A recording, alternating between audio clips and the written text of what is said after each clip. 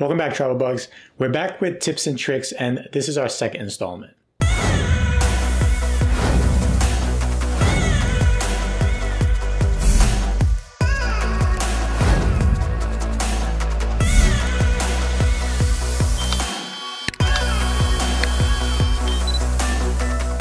We've adjusted the format a little bit, and now we've grouped them into categories. Today we're going to go over how to be better filmmakers. And this one will particularly focus on in-camera settings. This is going to be 5 tips on how to improve your final product by using specific settings on your camera. Let's get started. First, one of the great staples of making a really good vlog or a really good film is adding awesome slow-mo footage.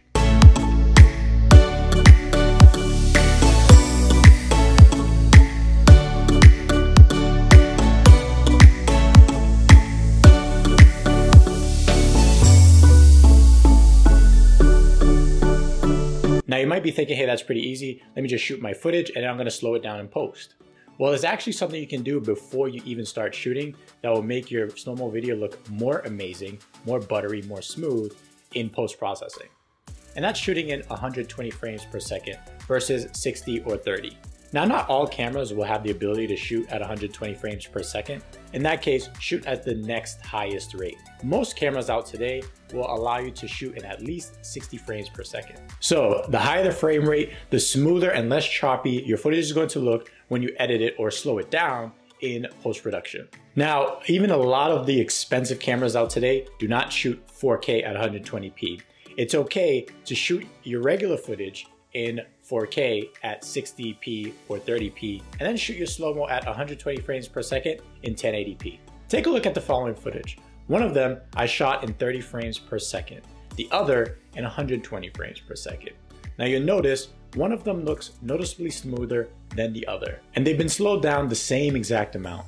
Let's see if you can spot which is which.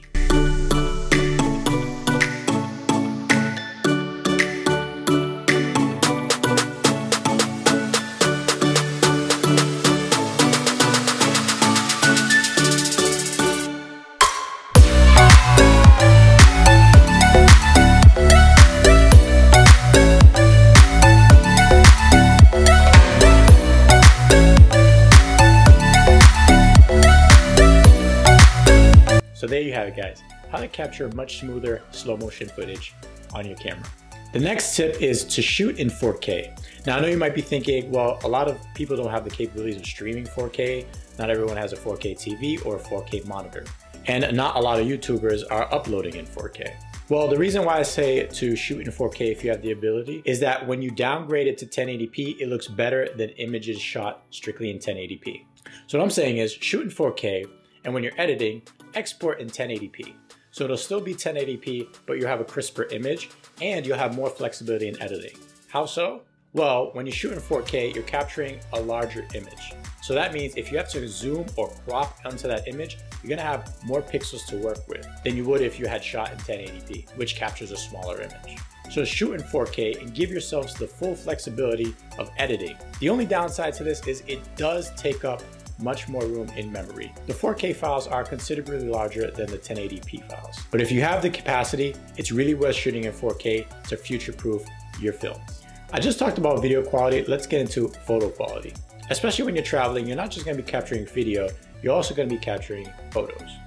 The best way to do that is to capture them in RAW.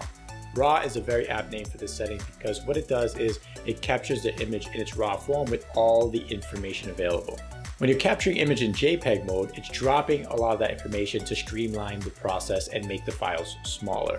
So even though you're still coming out with a crisp, nice image when you're shooting in JPEG, when you're shooting in RAW, you have much more flexibility in editing afterwards because you have more information to deal with. For example, if you're shooting a blown out sky, you have a much higher chance of bringing that blown out sky back if you shot it in RAW than if you shot it in JPEG. If you shot it in JPEG, you can only deal with what's there.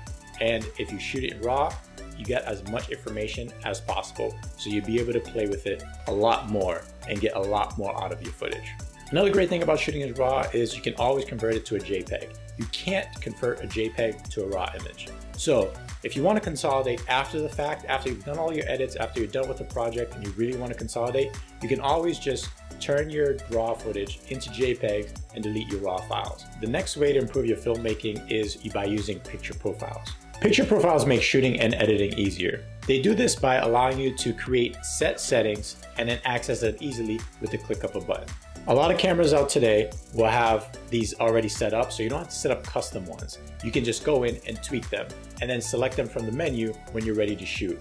Now I'm gonna go over two specific picture profiles for you guys. The first one's gonna be a flat picture profile, which is more advanced and gives you a more cinematic look. And the other one is a more vivid, colorful, and saturated picture profile that is more for beginners to intermediate, where you have to do less in post-production, but you don't have as much range in editing as if you did shoot in a flatter profile. Take a look at this side-by-side footage. One of them was shot in a flat picture profile and the other in a more colorful, more saturated profile. I shot both of these on my A6300, one using PP1 and the other one using PP7. PP standing for picture profile. Now I made some tweaks within that, as can you. On the flat picture profile PP7, I used S-Log2 setting within that. And for the more colorful and vivid PP1, I used the still setting within the PP settings. As you can see, of course, one of them, this is like it's not saturated. This is why it's called flat. It's basically a canvas. So you can add your colors the way you want them. You can saturate it the way you want. While the other one looks like a finished product, it's actually not as well polished as the flat profile can wind up becoming. So this is why I say the flat profile is for the more advanced users. It's for people who can spend time in post-production and get that skin tone the way you want it, get the colors the way you want it, get the white balance and everything exactly that you want it. Whereas if you're shooting in the PP1, the one with the more vibrant colors, you can actually upload it as is. Just do your cuts and edits and not add any LUTs or color corrections or white balance corrections. It makes it a more streamlined, easy process and is less labor intensive. You may be wondering, which ones are we using? Well, we're using a mix of both. For our vacation, we're likely gonna be using the more colorful profile, so we can streamline our editing because we're gonna be wanting to upload our vlogs every day. So we're gonna cut out a lot of time in post-processing by shooting in a more colorful profile versus the flat profile.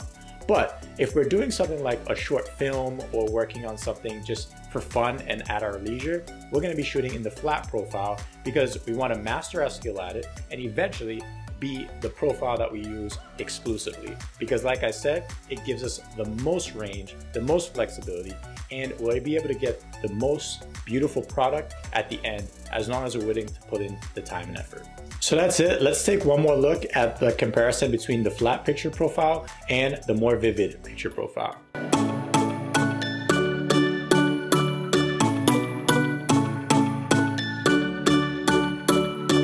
The last tip I have for you guys today is to set your white balance.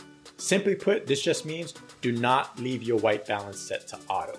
As you move around, the lighting changes, your white balance will change, and it could really mess up your shot or give you a hard time in post-processing. So it's easiest to set your white balance to a constant rate so it's not constantly shifting as you're moving or shooting. Believe me, this little tweak is gonna make your editing so much easier in the long run. Now, of course, if you do something like change your lights, you want to change your white balance. Now your cameras will have default settings for different types of lights. However, if none of those default settings work to your liking, you can always set the Kelvin to custom. The higher the Kelvin, the warmer your white balance. The lower the Kelvin, the cooler your white balance. So before you shoot, always remember to set your white balance. Make sure it's what you want it to look like before you start editing, so you don't have to set the white balance in post-processing. Or at the very least, you'll only have to tweak it a little bit. That's all I have for you guys today. Thanks so much for watching. Look forward to more of these every Monday. Happy shooting, travel bugs.